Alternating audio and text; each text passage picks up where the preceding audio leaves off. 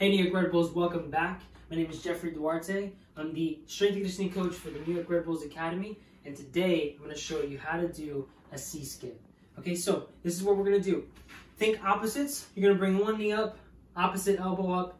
The leg that's planted, the leg that's on the ground, you're going to start bouncing. Okay, so it's going to look just like this.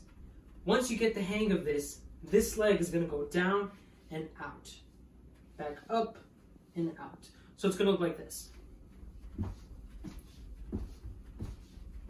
Get into the rhythm. It does take some time, some coordination.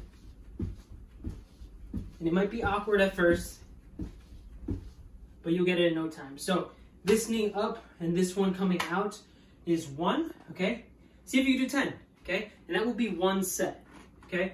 Once you're done with 1 set of 10, see if you can do 3 of that, okay? Both sides. Let me see it.